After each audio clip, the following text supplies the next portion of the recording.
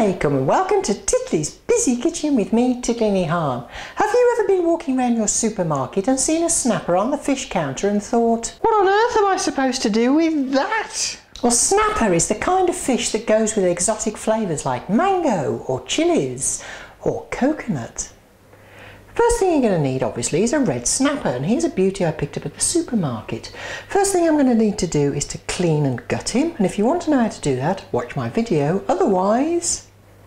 And now that he's all nice and clean, I can prepare the marinade. For the marinade I've got 400 ml of coconut milk, the juice of a lime, 3 tablespoons of soy sauce, 1 large red chilli cut into rings, 3 tablespoons of coriander and 2 tablespoons of parsley, and I'll just mix these together into a jug. Thou shalt put the fishy in a little dishy, thou shalt put the fishy in a little dish. Slash through the flesh now, cut through the flesh now, slash through the flesh now, cut right through the flesh. Sprinkle on some salt and sprinkle on some pepper, sprinkle on some salt and then some pepper more. Turn the fishy over in his little dishy, turn the fishy over in his little dish.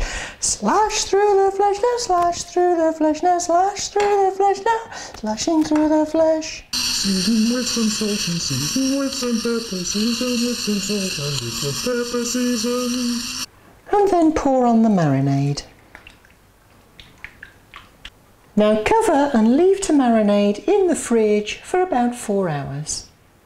Now take a clean dish, line it with baking foil, place the marinated fish in the foil, lift up the sides. Now pour the marinade over the fish, then wrap the fish loosely in the foil.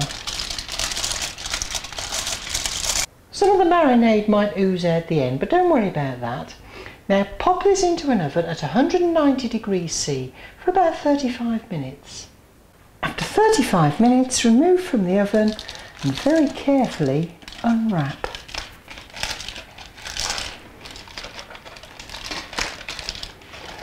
Serve on quite a large plate and sprinkle with a few leaves of fresh coriander. Red snapper in coconut is not just a visual feast, it's a taste feast too.